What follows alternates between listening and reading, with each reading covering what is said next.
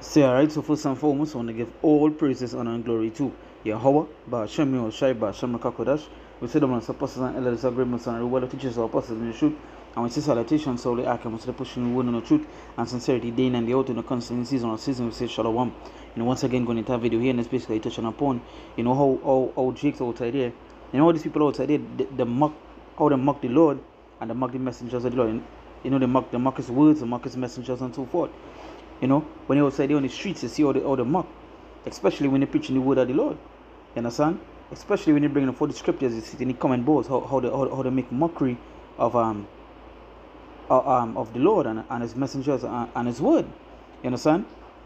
But with them making mockery, they have to pay for that mockery. That they receive judgment for the mockery that they do. So see, for everything for Jake is a laugh, everything for Jake is a kicks. You understand? Everything for them is a laugh, a hee ha ha. You understand? And being in some abominable act, doing some abominable stuff, right? Committing all of sort of abominations on a daily basis, and they believe they're not going to receive any judgment for what it is to do. You understand? So when now the man of the Lord come in and sort of warn them, sort of tell them about the thing, you receive judgment for that. They believe that they're going to continue forever. They laugh at that. They make mockery of that. Not knowing what is going on all around them, not knowing what is taking place. You understand? Not knowing what it is coming their way. You understand? Because they believe that the evil will continue forever. They believe that the wickedness they do will abound. You understand? Especially being in this wicked place that agree with what it is they're doing. That matter of fact, that have them doing what they're doing. Right? But what they don't understand, there's things coming their way. And making mockery of the Lord and his messengers, you have judgment to receive for that. Now, before I play the video, let me bring forward the scripture here.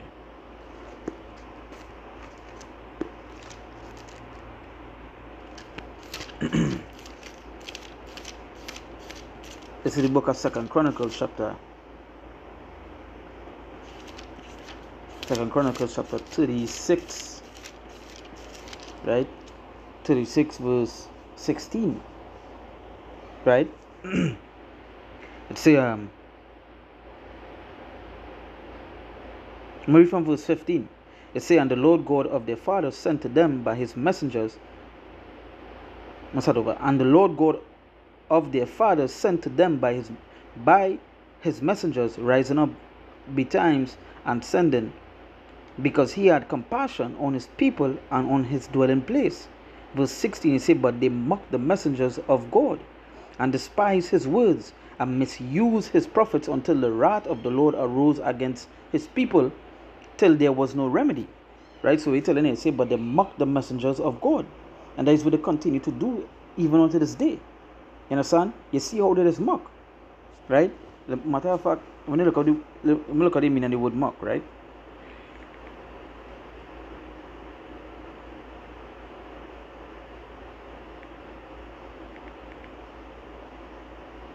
It's a mock. It's a tease or laugh at in his scornful. Tease or laugh at in his scornful or contemptuous manner. When you look at contempt, it means scornful. Right? Scornful. It's not authentic or real, but without the intention to deceive. It's a derision. Right?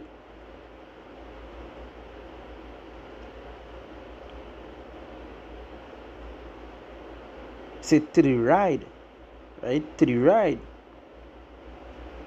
and that is what they do. So they laugh, they scorn upon the word, the Lord messengers, they scorn upon the Lord words, they scorn upon the Lord. You understand?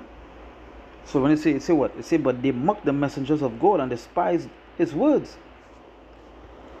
And despise his words. Right? Let me look on this. A foreign adversary. If not a foreign adversary with a weapon, what then explains the symptoms that these people have come forward with? 1,500 reports across 96 countries. Yeah, it's a great question for which the intelligence community does not have a great answer. All right, so you've got kids and a teacher, and they all start this uncontrollable twitching. So bad, CDC comes in to investigate, and they find... Well, they found that there wasn't an explainable cause for the illness, and there wasn't anything in the environment that was causing the illness. And actually, it's a documented phenomenon called a mass psychogenic illness. So this is something that's actually been reported as far as 600 years ago. It's in their head, is what you're saying. Yeah, it's in their head, but some of the symptoms are factual. Feeling dizzy, feeling headaches. It's a reaction to something in their environment, and sometimes it's prescribed to anxiety or stress, probably as the most common cause. And I was reading about this, and they said that it was in this case, every single person, female, including the teacher, that this is something that happens to women more than men, where there's no reason for it, but all of a sudden they almost have these convulsions, these seizures. Tina Anifer, a former Foreign Services officer stationed in Havana, who told NBC News about the moment this all hit her, saying, in her words, "I felt like I was being struck with something, pain that I've never felt before in my life, as if I'd been seized by some invisible hand that I couldn't move." Sanjay spoke to the CIA's first investigator into the situation, Dr. Paul Andrews, who himself became a victim when he traveled to Havana to investigate. This is a briefing. I think I went to bed probably around 11:30. I slept in my jeans and a t-shirt in case I had to evacuate quickly. At about 4:56, 4:57, I was awakened with severe pain in my right ear. I had a lot of nausea and a terrible headache, and I've never suffered from headaches before. The amount of ringing in my ears was just astounding, and things were getting worse and worse and worse. And I started to hear the noise, and I'm really in disbelief. And you believe that that night there was some sort of injury or damage to either your inner ear, the nerves around your inner ear, or your brain? Correct. Absolutely. Then, in his hotel room, the trip took a dangerous turn. I woke up in the middle of the night because I had this incredible case of vertigo. It felt almost as if I was in some kind of, carnival ride. And I'll tell you, Catherine, I'd spent years in the war zones of Iraq and Afghanistan. I put my life on the line. This was the most terrifying experience of my life. I had no control. Just to hear someone actually describe these unexplained health incidents, what transpires, somebody who never had these symptoms before suddenly comes on. No advance warning and no indication. I mean, concussion-like symptoms without a blow to the head. That's why they call this, that's why we're calling it the immaculate concussion. It's hard to explain, but to hear from somebody who's a physician himself, goes to investigate, and develops that. Her flight from Singapore to Vietnam was delayed for several hours because at least one U.S. diplomat had to be medevaced from Hanoi over the weekend. But some have questioned whether the syndrome is real, suggesting that the stress caused what's called a psychogenic illness of the mind, which is now spreading.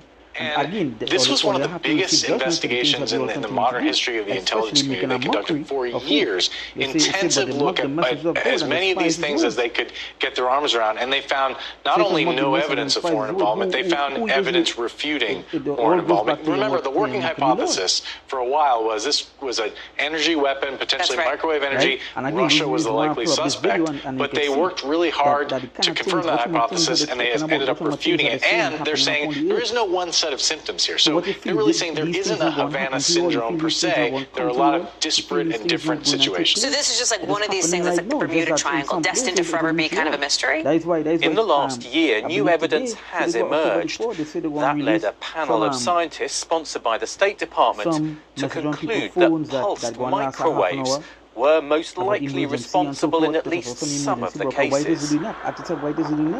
For many of these people, real injury, real neurologic injury took place. It took place through a mechanism that we cannot. Moving on now to what has become the most confusing story in the news these days, and here's why.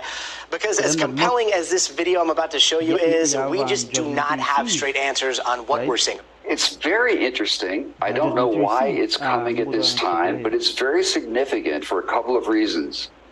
This will help the public understand what our military personnel are encountering all over the world. We're getting on the Defense Department side 50 to 100 reports per month. And this is happening globally. It's happening overseas. It's happening off the East Coast and the West Coast. We're back now with a story that got us all talking and thinking today. It's a fascinating new study about the mysteries of death. What happens to our brains and bodies, and what it might really be like to die. And in other news, DMT, a recreational psychedelic drug, is the subject of a study and criminal pursuit by the DEA. It is also the center of a continued popular experimentation using ayahuasca, the plant which contains the chemical. In tonight's special report, KTSM's reporter Ruben Olge explores DMT and its appeal to scientific research and particularly humans. In 2015, Marx and Einhauser wrote, and I paraphrase, to materialize the living experience, one must study reward. The philosophical, physiological question is not new to humans, since we tend to crave a reality which is far from our own. DMT has been called the spirit molecule. In a study involving scientists, the overall reaction was specific to the ability of the participants to see things otherwise not available without the chemical. Wow. So this is a really wild way to think about it, because to this time, I never even considered that. I always thought of it as being something that was responsible maybe for very vivid dreams, or something that was responsible for near-death experiences, or what happens to you when you die, the idea of a portal.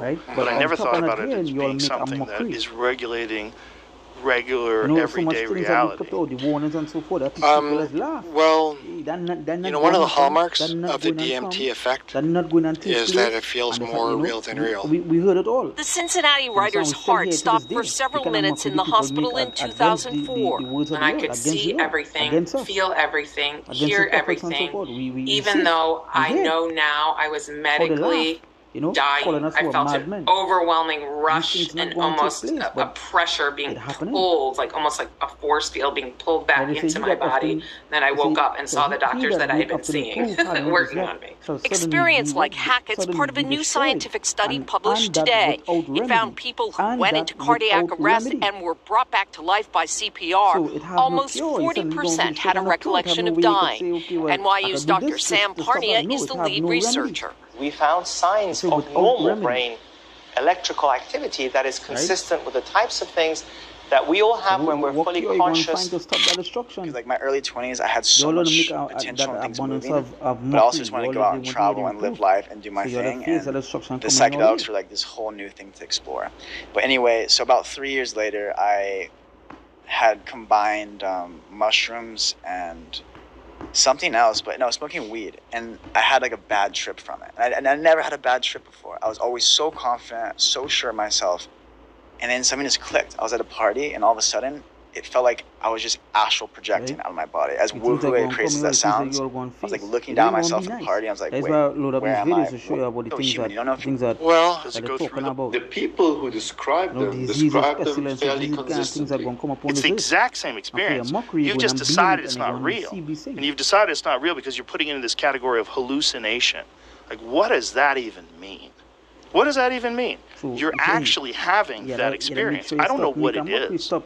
I mean, I like to play devil's advocate, and I like to think that maybe I'm messing with my own head, and maybe I'm just like, it's like, well, through doing what? Looking at it like maybe it's just my neurochemistry going bonkers, and you know, interacting with my visual cortex could produce hallucinations. But it doesn't feel that's why I'm trying to figure out if you're bullshitting yourself when you're over there, or if it's you really are over there. But what I tell people is it's the same experience. Yeah, what difference does it make? Well, yeah. It's previously invisible, and it contains information.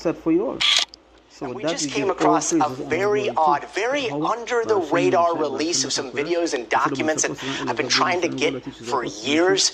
Now, with no explanation, all of a sudden, Customs and Border Patrol has released 10 videos from what looks like